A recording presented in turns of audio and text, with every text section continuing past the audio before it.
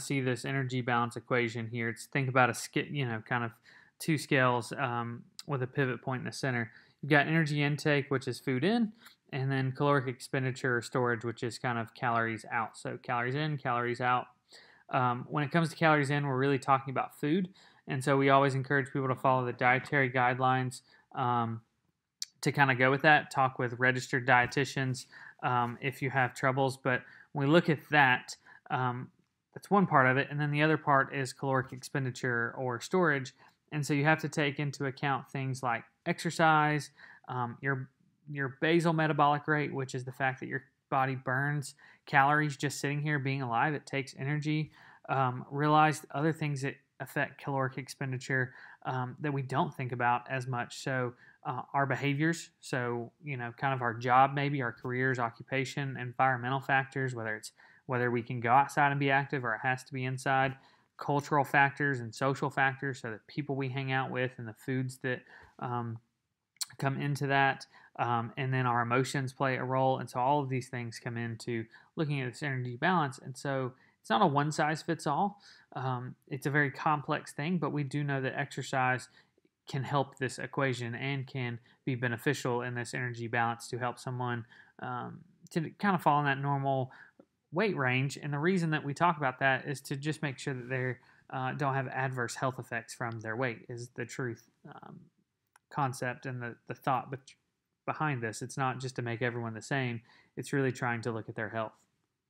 And so what table 6.2 does is it kind of starts to put into perspective activity and how calories are associated with that, like how many calories you're burning with activity, and what that looks like on this scale. So remember that there are 3,500 calories in a pound, basically, of body weight. And so if you're sedentary or sitting for 2.5 hours a week, you're going to burn about 190 calories. If you walk at about 4 miles an hour for 2.5 hours throughout the week, so again, just totaling up, you're going to burn about 940 calories. So what you can see is you're burning an additional, throughout the week, you're burning an additional around 700 to 750 calories from this, which is a big difference because you're talking about in the matter of a few weeks, if your caloric intake stays the same and you go from sitting to walking, you can lose a pound. You can lose a few pounds after the course of a few months. If you start jogging or running at 7 miles an hour, you bump that caloric expenditure up to 2,100 calories or so. And so you can see within about a week of running versus sitting, someone could burn that, close to that half a pound marker or so.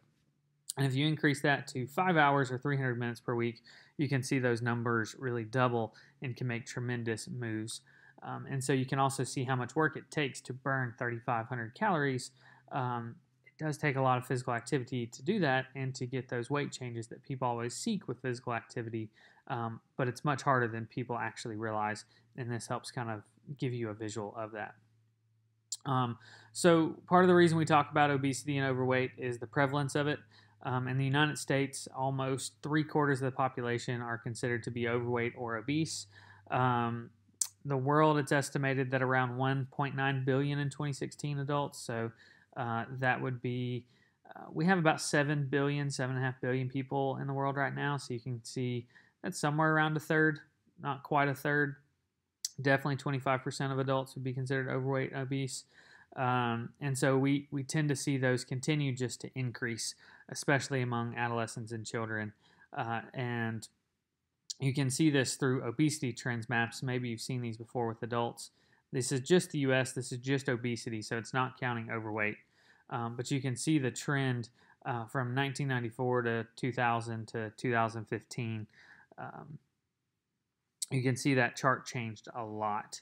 And so you can see we went from an average of maybe around 14%, 15%, somewhere around in there of people being considered obese to 2015, which is quite a few years ago at this point. The entire nation was over 26, probably approaching close to that 30% mark, honestly, with the 2015 numbers. So you can see those. You can also see some obesity trends among children and adolescents tracked These are some different studies that have got our different age groups looking at those. It started in kids as young as 2 and 5, and then just continues on up. And you can just see that they've continued to climb all the way through. There's some points of kind of it going down, but we can see that there's been a tremendous growth even in our children. The economics cost of this, which is always a factor at looking at this, it's not just about health, but the cost to people on treating these obesity and excessive weight and being inactive. There's a cost to that, and so you can save people money, and this can save you money and save other people's monies, and actually take the burden off of things like health insurance if everyone starts to kind of be a little bit healthier. And so you can see what the cost was with physical activity, with excess weight, and then when you combine those, what that kind of cost was, that total cost. And you can see it, again, has slowly and continually gone up over a number of years. So from that, again, we've talked a lot about the health, and sometimes we forget about the health concerns, and we think that weight is the problem itself.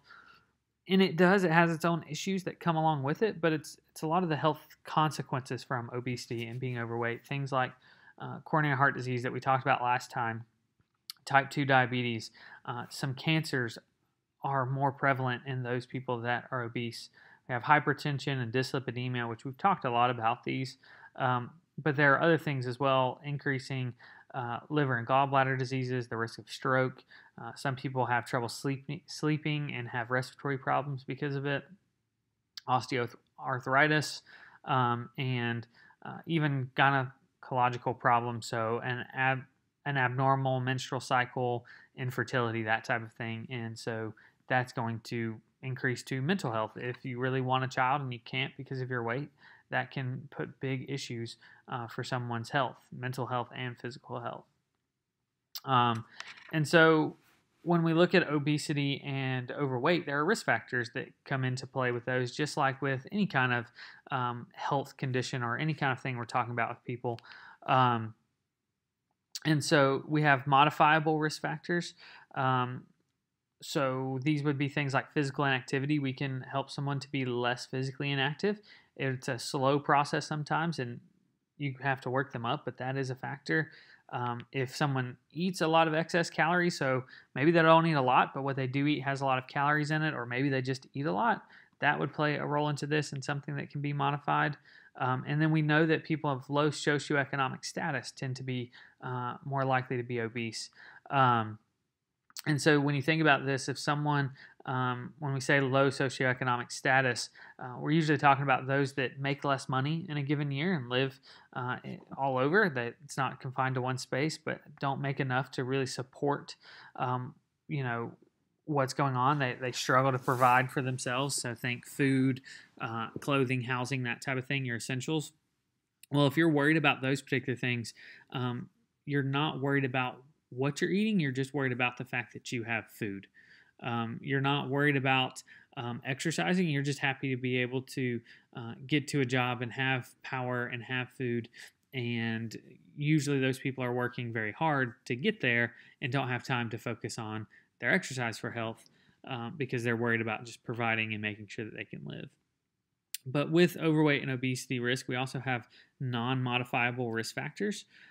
These are things like age. We know as you get older, your risk for being overweight and obese tend to go up.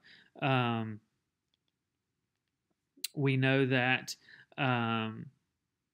your genetics play a role. They can play a pretty significant role. I mean, it's not the whole thing. They can research has looked at and said anywhere between 10 and 30 to 40% of overweight and obesity can be explained through genetics. If both of your biological parents are obese, you're more likely to be obese by 5 or 10 times more likely than someone who has neither parent as obese. And this isn't just about lifestyle, it's truly genetics, but your culture plays a role in this. Your race and ethnicity also play a role.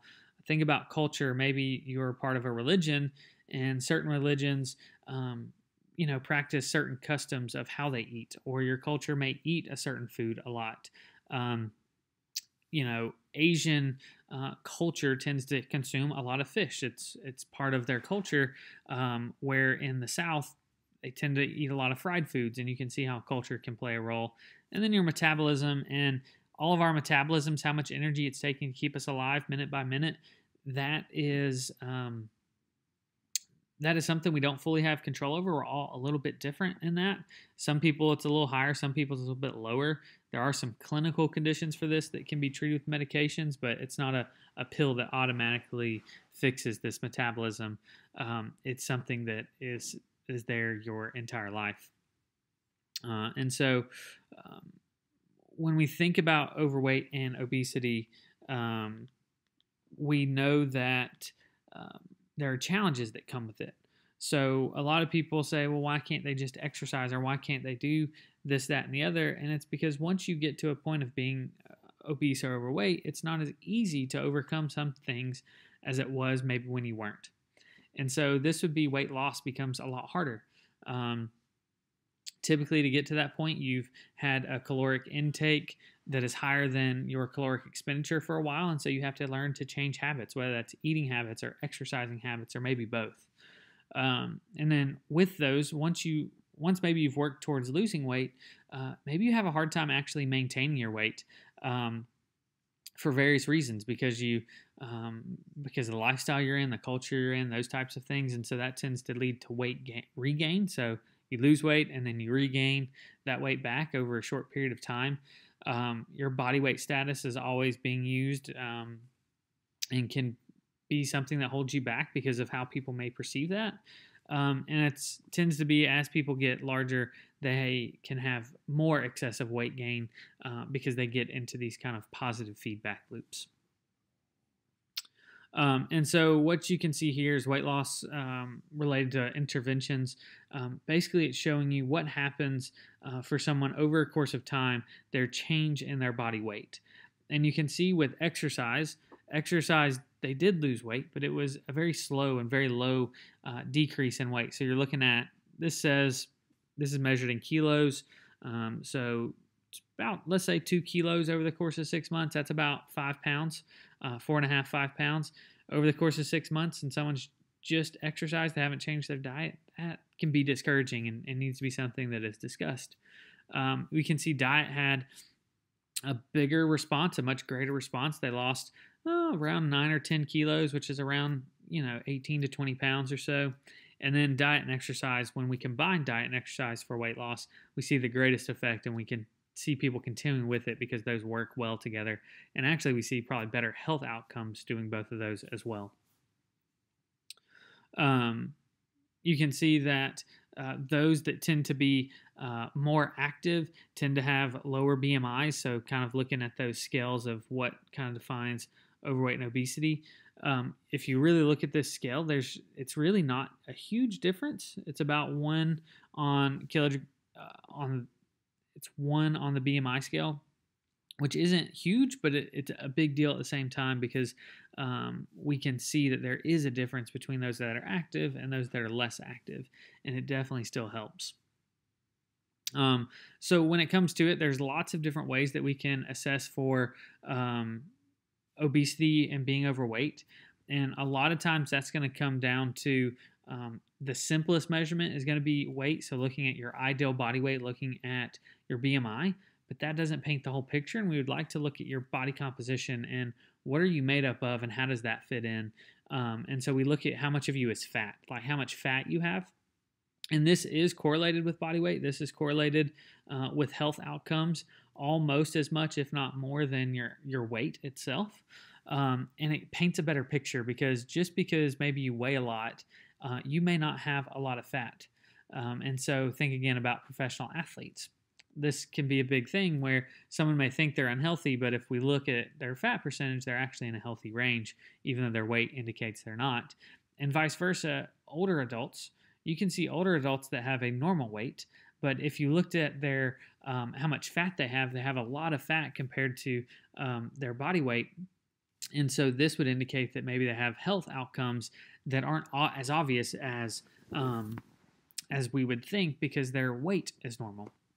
And so when we look at this fat, There are different types of fat. There are essential fats, so there's a certain amount of fat we all need in order to be able to live and function properly. And so that essential fat means that we can't just be zero fat. That's impractical, and no one should be striving for that. And along with that, we have ideal body fat. So there's a range of what should our fat be for people, when we look at that, just like we have ideal body weight. And then using all of these together, we can start to get a sense of where someone truly stands, and especially how it's affecting their health. So there's a lot of ways that you can actually kind of measure these things, measure body composition. And body weight. So there's the visual inspection. So just kind of looking at someone, we know that fat is less dense than muscle. So fat doesn't weigh more than muscle, or muscle doesn't weigh more than fat. Fat is less dense than muscle. So someone who may have excess body fat is tending to gonna take up a little bit more room than someone who has a normal amount of body fat.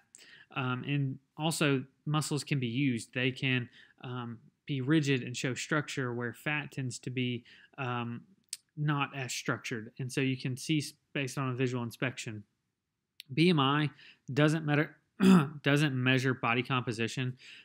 This simply measures how much weight you have compared to your height.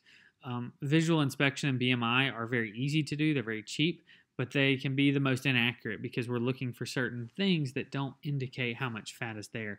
It's a guide, but they can be thrown off by various things. The best way to measure body composition and see how much fat someone has is through an MRI or CT scan, or what's called a DEXA scan. These use different things. So MRIs use magnetic imaging. So think of a giant magnet, kind of takes a picture of the body. CT uses a type of radiation, and DEXA uses a low amount of X-ray radiation to look inside the body and measure how much muscle you have and bone you have and how much fat you have, and it's very accurate. They can be expensive, and not everyone needs these necessarily, but these give us the best picture of where someone stands. We also have things like underwater weighing, so hydrostatic weighing. You being weighed underwater can let us know how much fat you have in your body, because fat tends to float in water and muscle and bone tends to sink in water. And so the more someone weighs underwater, so literally we put you underwater and weigh you, we can start to get a picture of how much body composite, or how much fat you have, what your body composition is, because someone who weighs more underwater tends to have less fat and more muscle. Other ways would be something like air plasmography. This is where we literally see how much room you take up. The more room you take up at a certain weight and height, the more fat we know you have, and the less room you take up, the more muscle you would have. Skin fold measurements is where we measure how much skin, or how much fat is right underneath the skin in several locations on the body. And then there's equation that can be done to give you your body composition or your percent body fat. We have biological impedance analysis, BIA. This is where we take an electrical signal and send it through the body and time that. And based on how long it takes, we can estimate your body fat percentage, because electricity travels very well through muscle that is mostly water. It does not travel very well in fat. It tends to slow down in fat because it doesn't contain a lot of water. And then we also have simpler measurements that aren't as expensive that you can do. So circumferences, so taking into account your height, your weight, your BMI, maybe how you look, but then taking a waist circumference and how big around your hips are and legs and things like that starts to give us more information than just your weight alone or just your BMI, and starts to show us the picture of where your health may be affected, if at all, by your body composition or by your weight, or being obese or overweight or underweight. And so the scientific evidence shows a lot. We've talked about the physical activity guidelines several times in here. They were chosen for a reason. And the reason that it was kind of looked at is it was that calories in versus calories out. And we know that at least 150 minutes of activity per week at the moderate level is needed to help just prevent weight gain. And just trying to maintain someone's physical activity or trying to maintain where they're at. And this is the same with the updated guidelines, looking at it through kind of a BMI. they're focusing on weight maintenance. It's just trying to keep people from gaining weight because on average, an adult gains about 1 to 2 pounds per year. And so they're at least trying to get you to that 150 minutes of activity to stop that from happening, and then maybe slowly get you up to a point to have more activity that can help lose weight. And there's really strong evidence that says if you get over 300 minutes of activity, so if you get over about an hour of activity every single day, you will start to lose weight. You'll attenuate that weight gain. You'll stop that weight gain and possibly start to lose weight. We don't think that this matters regardless of male, female. We're pretty sure that happens. We're not 100% sure. There's also limited evidence that there's limited evidence in a dose-response relationship with physical activity and risk of weight gain. So greater amount of physical activity associated with a lower risk of weight gain. That tends to be true. Again, there's not a ton of evidence on that. We also see that older adults, what we're saying here in the next one is that the greater amounts of physical activity tend to have greater effects on decreasing weight gain. Again, not so sure about older adults. As you get older, it tends to diminish some, but we do know that that tends to be true so far in what we've seen. We don't really know if this is the same in every race and every socioeconomic status or every initial weight status. We haven't looked at that. We would think that it probably is, but we just don't know. It hasn't been looked at when it comes to the research. And we also don't know about really light intensity activity. So think about just a slow walk, like walking, through a grocery store. How much does that have an effect on weight gain? And there's really just not anything to indicate either way, whether it's bad, good, or maybe doesn't help at all. So again, all this is for adults so far, and so we're going to continue to kind of look at what that says. We do know that the more time you spend being sedentary, the higher risk of weight gain is. We also know that there's kind of a dose-response relationship with that. Basically, the more activity or the more sedentary behavior, usually the higher the weight would go. Again, some evidence on those. And then we aren't 100% sure if that is related to any kind of sex, ethnicity, socioeconomic status, or anything like that, but we tend to see just across the board that is what is being indicated. And so we continue on with that, and eventually we want to talk about children and adolescents as well. We know that, again, based on those physical activity recommendations, higher levels of physical activity have multiple benefits for kids in all kinds of ways, and so we encourage that. And so we're starting to narrow down to different categories by different ages on when should these things go, and kind of looking at how young should we start and how young should this be kind of implemented to make sure we're giving our kids the best shot at being physically active, not having to worry about this their entire life. And so we don't 100% know if being 100% sedentary is going to lead to weight gain, but we're pretty strong. There's a lot of strong evidence that television viewing or screen time than just sedentary behavior, because sedentary is even sitting at your desk in school writing something, but we do know television screen time, that tends to show an increase in weight gain the more of that a child has. So again, it continues to go on and does a lot of the things of showing that we should be exercising, and that's going to help with weight gain and help with all those adverse effects from it. And so that kind of wraps up this chapter. Kind of go over the chapter. Let me know if you have questions. Look at the review stuff and the study questions and key terms. And you guys have a wonderful day.